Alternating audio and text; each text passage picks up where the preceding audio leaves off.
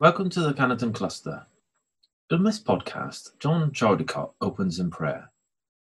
Then the band Kingdom Come will sing the song, These Are the Days of Elijah. Our talk this week is brought to us by Alan Bruce, and he is talking on Acts 19. Then John Chaldicott will bring us our intercessory prayers. And then to close our podcast, Holly and Rachel Farr will sing the song, How Great Thou Art. Opening prayer. God created the heavens and the earth. Genesis chapter 1, verse 1. Worship the Lord in the splendor of His holiness. Psalm 29, verse 2. O God, whose holiness hovers in everyday places and everyday people, breathe your holiness where we are, in us now. Spirit of God, architect of the universe, your voice called out over the deep and darkness and made light. Your voice called out over the waters and formed life. Your voice called out over this earth and moulded our very beings. Your voice calls out in the universe, the earth, and in our need, in the spaces between us. Bring us new hope, bring us new life here. Spirit of God, descend on us this hour, right where we are, in the beauty of your holiness. Help us to hear your voice now as we meet, gather, worship, praise, and know your presence. May we hear and respond to your voice, your leading, in our needy lives, needy community, and in our needy world. In your name we pray. Amen.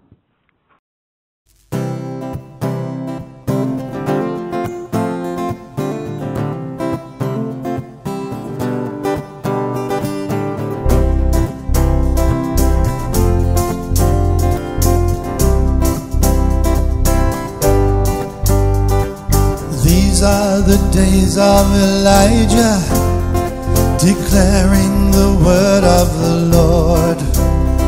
And these are the days of your servant Moses, righteousness being restored.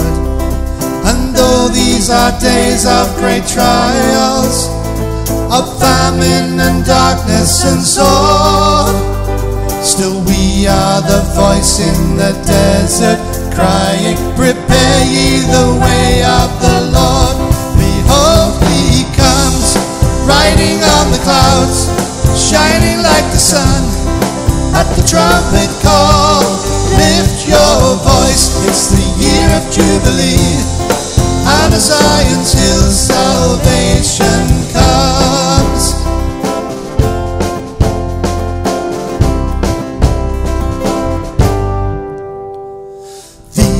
The days of Ezekiel, the dry bones becoming as flesh.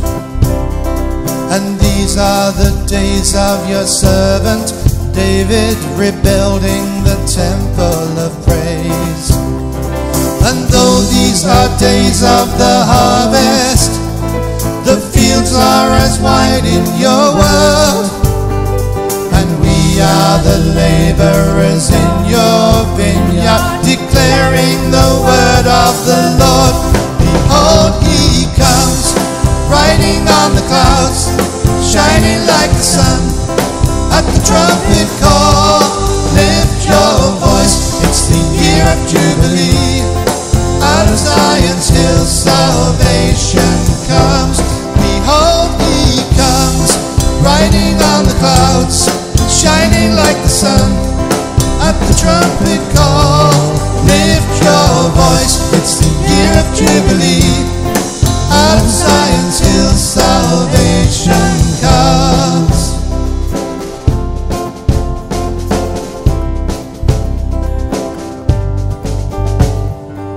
There is no God like Jehovah. There is no God like Jehovah. There is no God like Jehovah. There is no God like Jehovah. There is is no God like Jehovah. There is no God like Jehovah. There is no God like Jehovah. There is no God like Jehovah. There is no God like Jehovah. There is no God like Jehovah. There is no God like Jehovah. There is no God like Jehovah. There is no God like Jehovah. There is no God like Jehovah. There is no God like Jehovah. Hey, behold, he comes, riding on the clouds, shining like the sun. At the trumpet call, lift your voice. It's the year of Jubilee, and out of Zion's hill salvation comes. Behold, he comes, riding on the clouds, shining like the sun. At the trumpet call, lift your voice. It's the year of Jubilee, and out of Zion's hill salvation comes.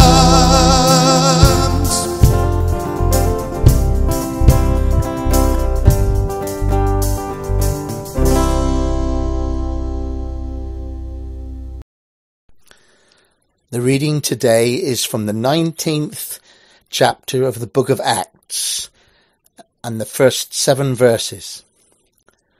While Apollos was at Corinth, Paul took the road through the interior and arrived at Ephesus. There he found some disciples and asked them, "Did you receive the Holy Spirit when you believed?" They answered, "No, we've not even heard that there is a Holy Spirit." So Paul asked, "Then what baptism did you receive?" "John's baptism," they replied. Paul said, "John's baptism was a baptism of repentance. He told the people to believe in the one coming after him, that is, in Jesus." On hearing this, they were baptized in the name of the Lord Jesus. When Paul placed his hands on them, the Holy Spirit came on them, and they spoke in tongues and prophesied. There were about 12 men in all. Heavenly Father, we pray that you will bring your word alive to us as the Holy Spirit reveals the things of God to us. Bless all who listen, that hearts may be open to receive from you. We ask it in the name of Jesus. Amen. A very warm welcome to our cluster podcast for Sunday the 10th of January 2021, or 1SL2 to identify it in a different way. First Sunday of Lockdown 2. I don't propose to engage with the debate around baptism. Neither am I going to enter the debate about speaking in tongues. At this time of considerable crisis in our country and around the world, I want to speak words of health to our lives as Christians, and to remind us of clear truths about our faith and the most essential factor in being a vibrant disciple of Jesus.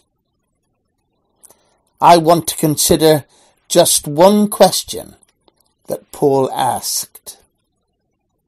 In our reading from Acts chapter 19, he did not say to these Ephesians, "Have ye believed?" Our faith must either be boldly affirmed or sorrowfully denied, but it should not remain the subject of question. It is sad for those Christians who say, "Have I believed?" allowing that most vital point to be a matter of debate. As long as the existence of faith within our souls is a subject of question, we must be unhappy. We not only must know that we believe, but to know whom we believe, and get beyond believing to assurance, and then to full assurance. The assurance of faith, the assurance of hope, and the assurance of understanding. Paul does not put the question, If you have believed, when did it happen? When did you first become believers? Interesting perhaps, but it doesn't touch the essence of salvation. A person may be saved and yet not know the details of their conversion. In general, it was by the hearing of the Word of God and by the operation of the Holy Spirit, but they do not recollect, as some do, a remarkable text or a thrilling sermon through which they were turned from darkness to light. Thousands in the fold of Jesus come to the Good Shepherd by degrees. Many who now walk in the light received daylight, not by the leaping of the sun above the horizon in a moment, but as our days mostly begin in this country, a little light tinged in the eastern sky, and then came a rosy hue, followed by a dim dawn, and afterwards came the actual rising of the sun, which comes out of the east and runs his course till he has created perfect day. Many are gradually brought to Christ, and yet they are truly brought to Christ. I say we may ask about the when and the how of conversion if we wish to be interested in the stories of the godly, but we must not ask such questions as if they were of real importance. Paul does not inquire about ways and means and times, but he does ask, have you received the Holy Spirit since you believed? Have you then received the Spirit since you believed? Brothers and sisters, are you now receiving the Spirit? Are you receiving him now that you are believing in Christ Jesus? Are you living under his influence? Are you filled with his power? Let us look together at what God's Holy Spirit brings to us, remembering that Jesus said that he must go to allow the Holy Spirit to come. The Holy Spirit is the author of all spiritual life. Life does not lie latent in natural men for themselves to stir up, but until the Holy Ghost visits them, they are dead in trespasses, in sins. That which is born of the flesh is flesh, and nothing better. Let that flesh be washed and cleansed, yet all that comes of it is flesh. Only that which is born of the Spirit is spirit. There must be a work from heaven, a work of the Holy Spirit upon the heart, if I am to have new life. The Holy Spirit is the author of all true instruction. We know nothing at all unless the Holy Spirit has taught us. We speak to the ear, but only he can speak to the inmost soul. The knowledge of the letter only puffs us up. Those who exalt in it. And eventually the letter kills. But the inward whisper, the secret warning, the silent prompting of the Spirit falls like the dew from heaven upon the heart. I might be a preacher to thousands, but be in the dark unless the Spirit of God has shone in upon my soul. See then how vital this question is. Both for life and for light, we must have the Holy Spirit, or else we are dead and in the dark. Further, the Holy Spirit has come upon us to transform us. We are not now what we used to be. We have new thoughts, new wishes, new sorrows, new joys, and these are worked in us by the Spirit. A man's conversion is nothing. His believing is lacking unless he is made to be a new creature in Christ Jesus. Can we be made new by any other power than the Holy Spirit? We cannot hate evil and love right by ourselves, because our fallen nature puts ourselves first and distorts truth. Neither can we renew ourselves. Who can bring a clean thing out of something unclean? The Holy Spirit must transform us. It's absolutely essential that you and I should be sanctified. A faith which does not seek purification, does not pine for holiness, is a dead faith which will never bring us into communion with the living God. We desire to live a holy life because he's our Father and we are his children. How can anyone become holy except by the Spirit of holiness? A holy person is the workmanship of the Holy Spirit. Through faith we are sanctified by the operation of the Holy Ghost, so that we are delivered from the dominion of sin and set free to follow after that which is good and pure and right in the sight of God. Oh, the absolute necessity that the Holy Spirit should rest upon us when we believe in Christ. Beside that, there is one mark of God's people which, if it be lacking, is fatal, and that is prayer. Can we pray without the assistance of the Holy Spirit? Firstly, it will be mechanical, not the living supplication of an heir of heaven.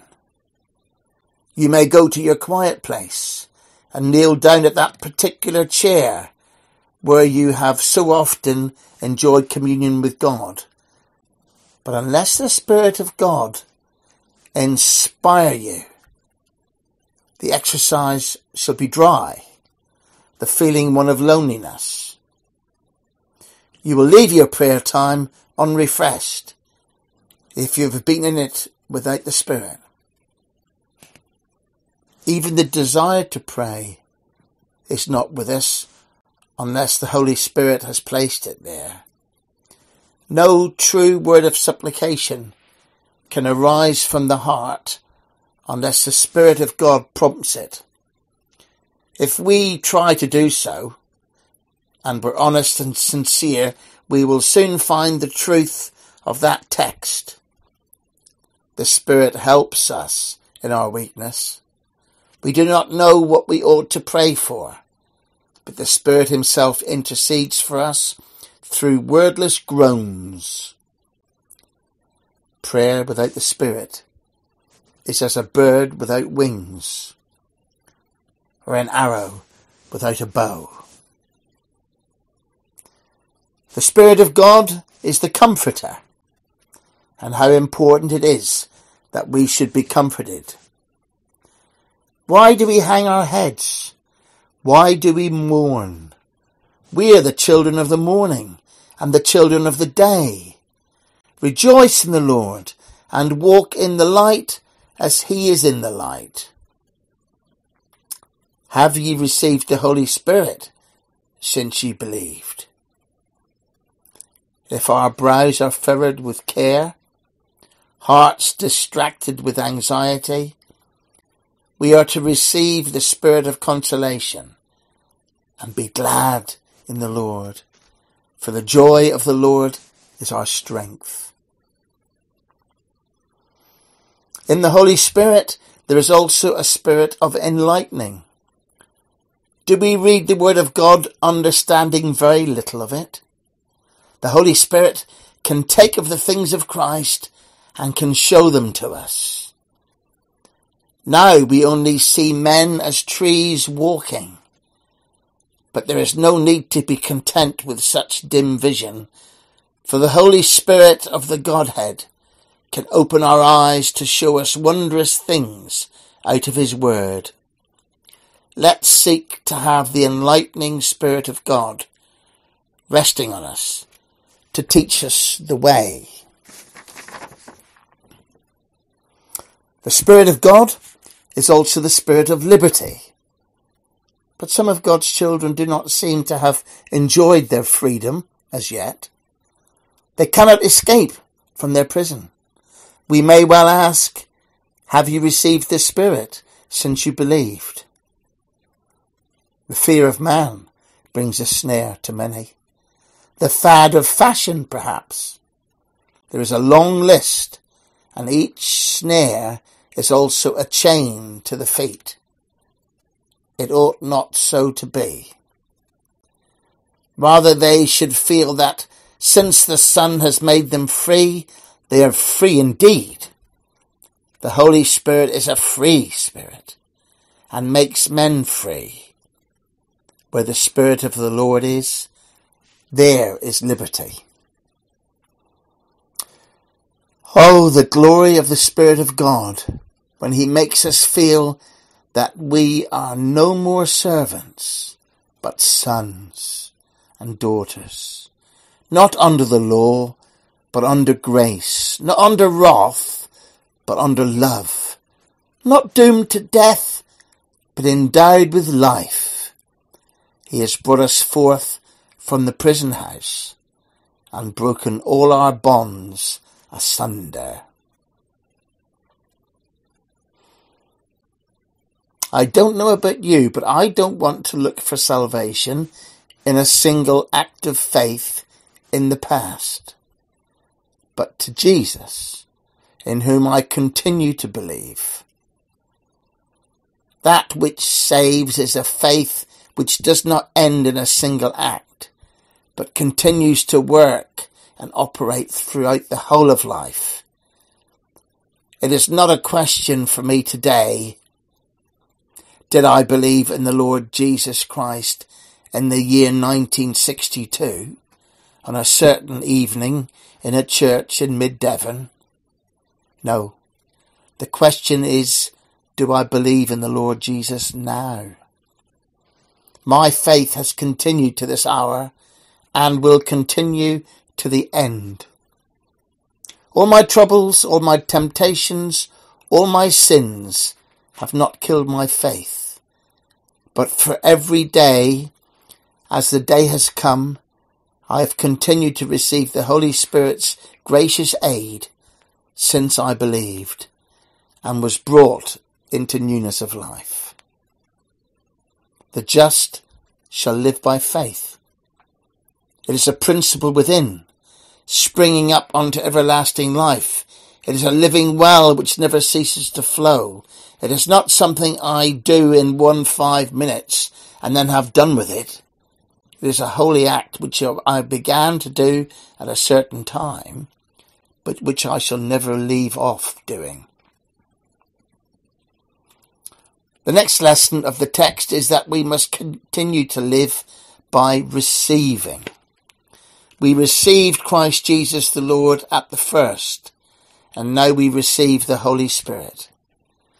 These disciples were questioned about their receiving, for everything depends on what we receive. Nothing can come out of us if it does not first go into us. We are always filled out of the fullness of the Lord, for we are not fountains, but reservoirs, not creators, but receivers. We can only keep on receiving. Also, let us learn that we may not despise the spiritual life of others, not even those who have not so much as heard whether there be any Holy Spirit. Paul, when he met these half-instructed disciples, did not say, "You see the door? Be off. You have nothing to do with me, for you are so desperately ignorant." On the contrary, He sat down and he taught them more and then baptized them. God has some children who are mere babes that are as much his children. Another lesson is that the Holy Spirit always keeps company with Jesus. As long as these good people only knew John the Baptist, they might know water baptism, but they could not know the baptism of the Holy Spirit. It was only when they came to know Jesus that then the Spirit of God came upon them. Learn to keep close to Christ. The Spirit of God will not set his seal to what I say or what you say, but he will confirm the testimony of Jesus. The things of God concerning Christ Jesus our Lord will always be verified by the Holy Spirit. O souls, live daily on what God gives you, and you cannot doubt. Live near to Christ, and you cannot doubt whether you love him. Live in the Holy Spirit. Give yourselves up fully to him, for he dwells with you and shall be in you. I know some to whom today's question is needless. I never did put it to them, and I never will. You meet them in the morning, soaring aloft like the lark in the praises of God. See them in trouble.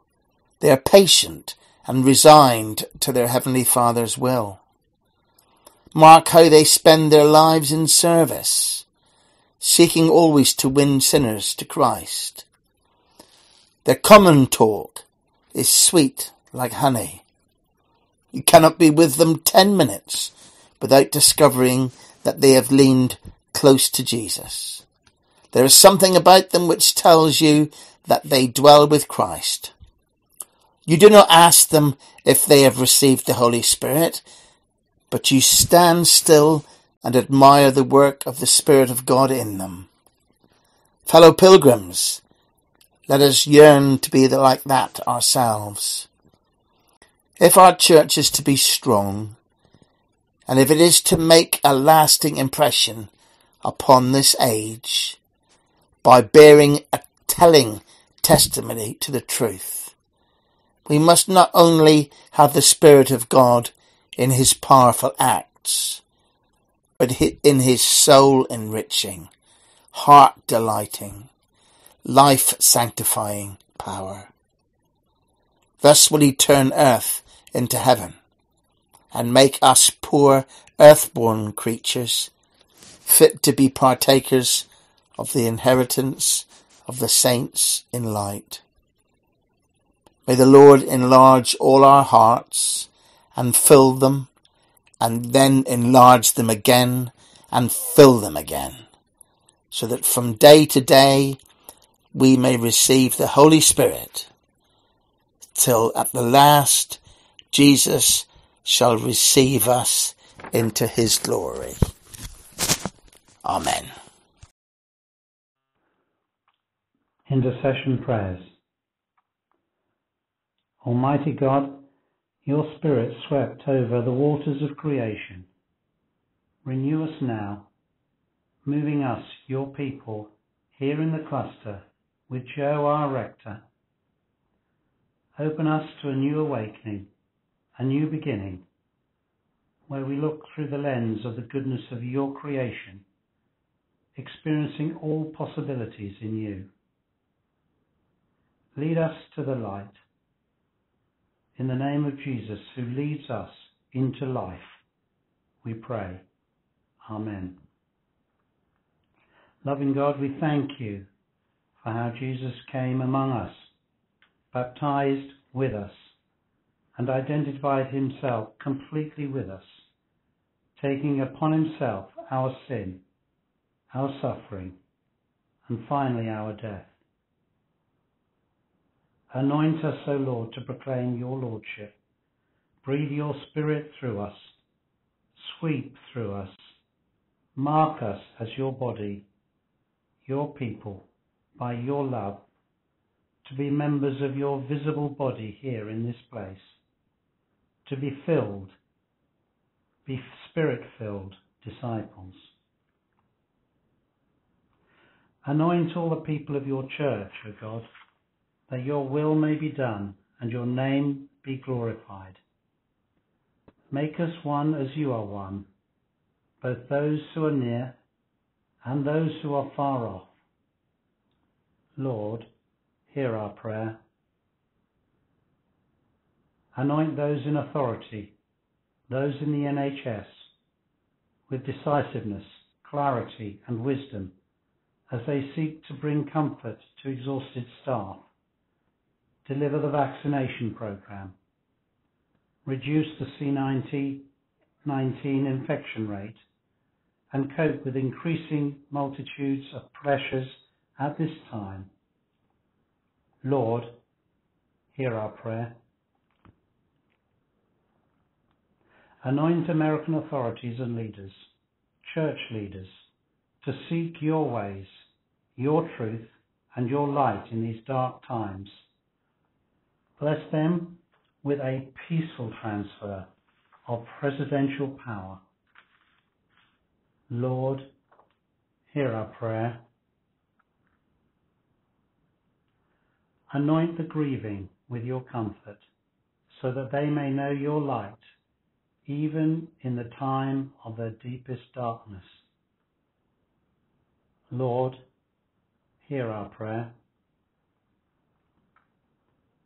Anoint the broken in body, mind and spirit with your healing, so that they may know that you are Lord of all their days, and so that they may know you each day.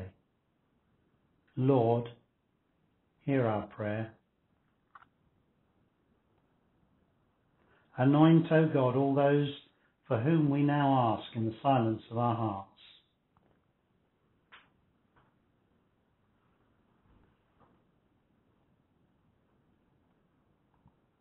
Lord, hear our prayer.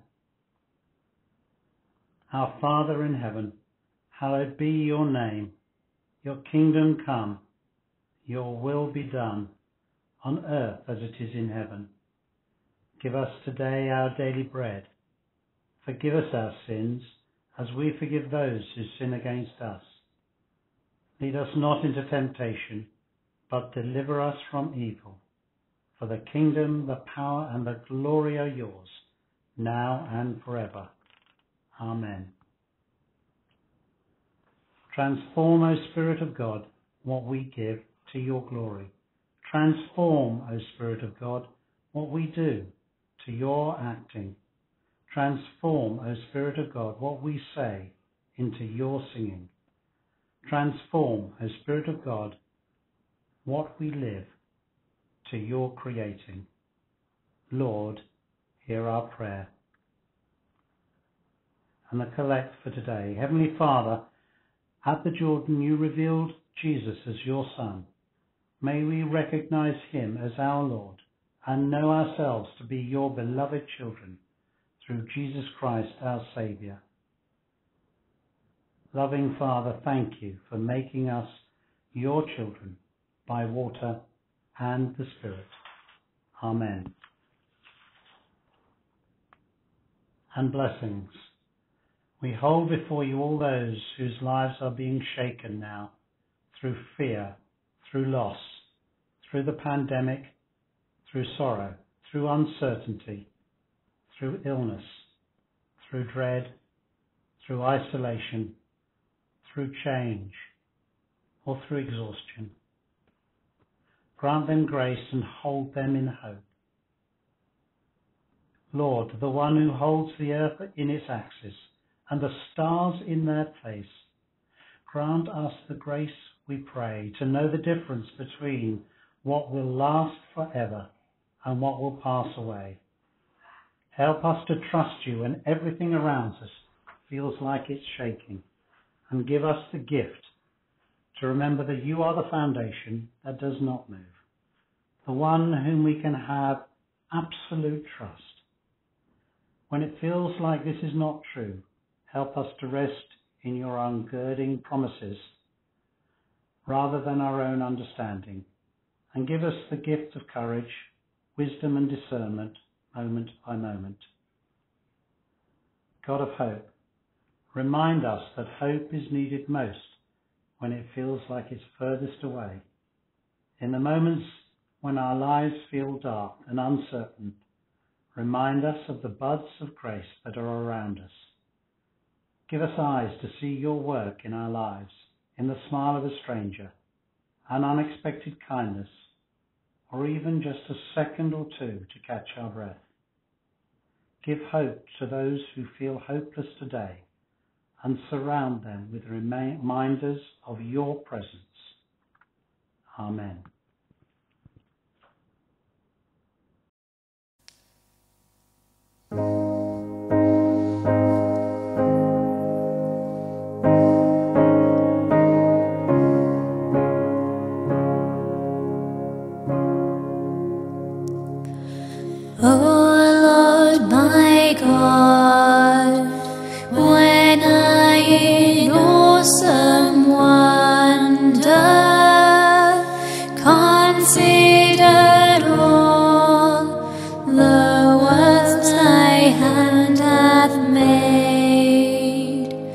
I see the stars, I hear the rolling thunder, thy path throughout the universe displayed. Then sings my soul, my Saviour God, to thee. How great thou art, how great thou art. Then sings my soul, my Saviour God, to thee. How great thou art, how great thou art. When through the woods and forest glades I wander, and hear the birds sing sweetly in the trees. When I look down from lofty mountain grandeurs, and see the brook, and feel the gentle breeze, then sings my soul, my Saviour God, to thee. How great thou art, how great thou art. Then sings my soul, my Saviour God, to thee. How great thou art, how great thou art. And when I think that God his Son not sparing sent him to die, I scarce can take it in, that on the cross my burden gladly bearing, he bled and died to take away my sin. Then sings my soul, my Saviour God, to thee. How great thou art, how great thou art. Then sings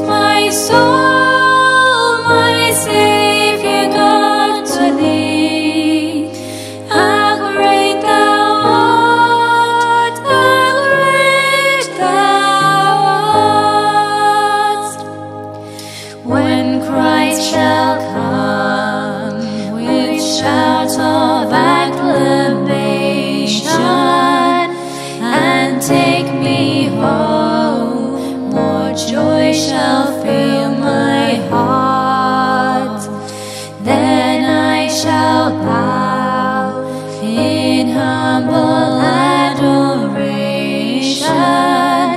and then proclaim, my God, how great thou art. Then sings my soul, my Saviour God, to thee, how great thou art, how great thou art. Then sings my soul, my Saviour God, to thee, how great thou art, how great thou art.